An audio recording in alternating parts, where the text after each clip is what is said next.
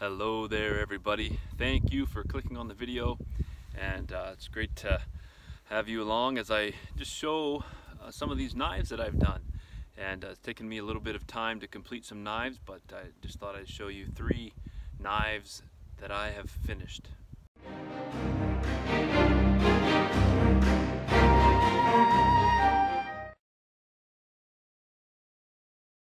All right, well, the first couple knives I'll show you will be starting off with this one right here.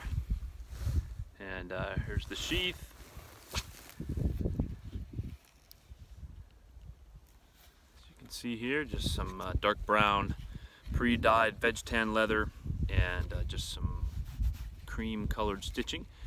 And then the knife here.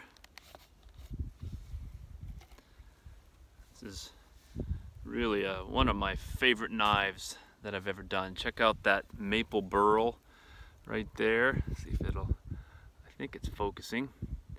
Hard to tell exactly, but maple burl, and then this is a 1095 steel, high carbon with a acid and peroxide wash, like a etch, acid peroxide etch, along with a stone wash. So this is just a nice little skinning knife that I have put together, and nice and sharp. I sharpen on my grinder and then strop it back and forth. But this is one of my Esker models, and showing you the Esker behind an Esker. So how cool is that? But anyway, it's got some black liners, as you can see there, and just it's a handy, beautiful little knife. Very proud of it, and fits really good right in the sheath there.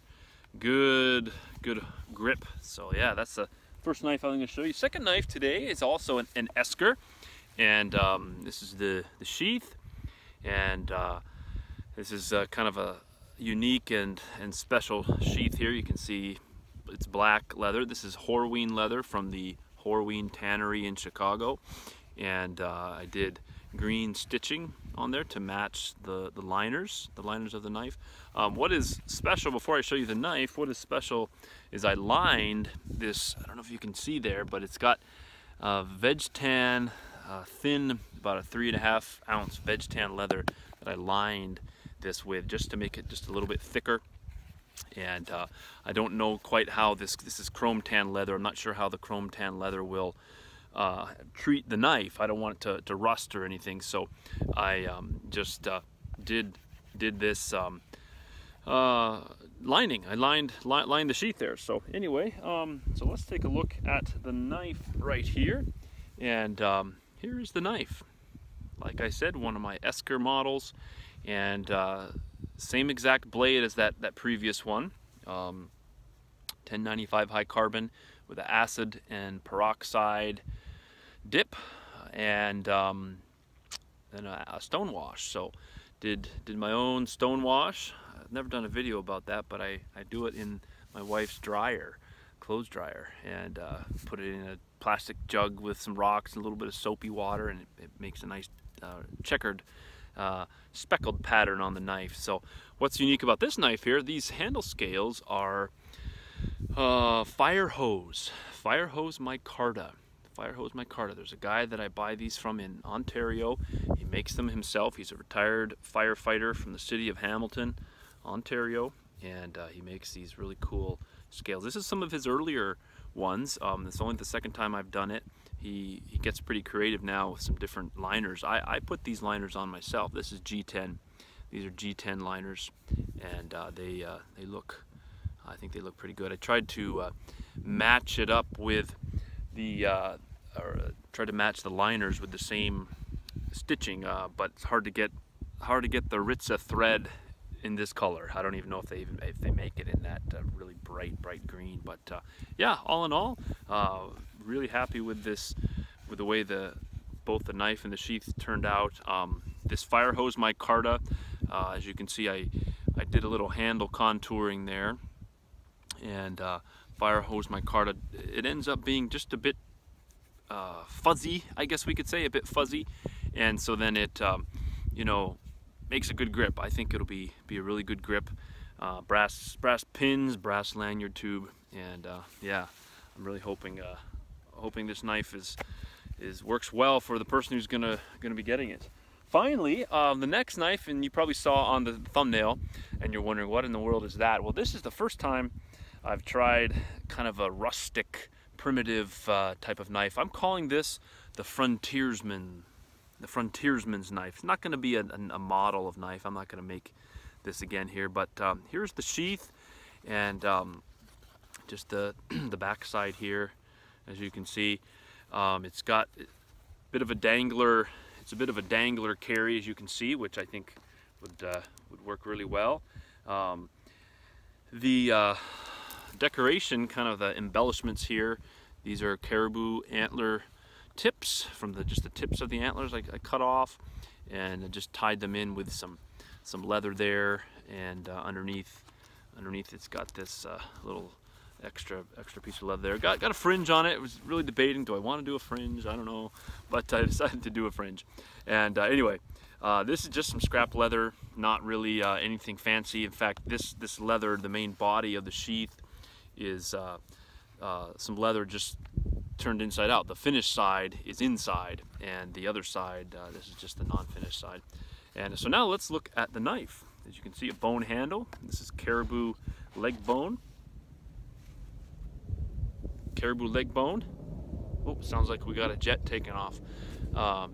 Caribou leg bone right here. And what I've done, I've had this bone sitting around for a long time. It was not probably cured the best. It was boiled, and then I picked it and let it sit around for a long time, picked it and picked it and picked it some more. So it doesn't stink, you know, it just actually smells kind of like a nice caribou roast. But it's of course the blade goes in, it's a hidden tang, so the blade goes in about to there. And what I've done here is I took some jute twine and just wrapped it round and round, and then painted some clear epoxy on there. So it's, you can probably hear that there, it's clear, it's hard, you know, it doesn't look, I don't know, it looks okay, I think, but you know, the blade, I just left the stuff on from the heat treat. It's professionally heat treated, hardened to 60, as are the other knives, hardened to 60. Both those are 1095, this is 1095. Only reason I did this, I'm just going to keep this knife. It's kind of like an art knife, or just an exhibit type knife. I'm just going to decorate it, use it in my office. But this knife has a bit of a warp. I don't know if you can tell, but just a little bit of a warp in the blade there, a little bit of a curl. I don't even think I'm going to sharpen this. This is just going to hang in my office. It's something I've always wanted as a boy, a caribou bone handled knife. And so anyway, was able to put something together, filled the handle, filled the interior of the bone with epoxy, and stuck the blade in, let that dry, and then next day or so wrap this jute twine, painted epoxy in that to get the epoxy in there, so to solidify that. So anyway, that's my knife there, my frontiersman's knife. So pretty cool, pretty cool. So anyway, well, thank you guys for watching the whole video all the way through, and I appreciate that very much. And you know, it's beautiful weather here now. It's springtime here in the Arctic, and just lovely, just wonderful. And you know, the snow is melting, the geese are flying, and it's beautiful, beautiful weather. So awesome. We're out at our cabin just for the evening, and just really glad we can be. Oh, my daughter's driving over here. Okay, well, she stopped. Anyway, but yeah, beautiful day. Great day to be out here, and really nice to come out on the land. So thanks again for watching. We'll see you next time here on Numanxplore. Bye.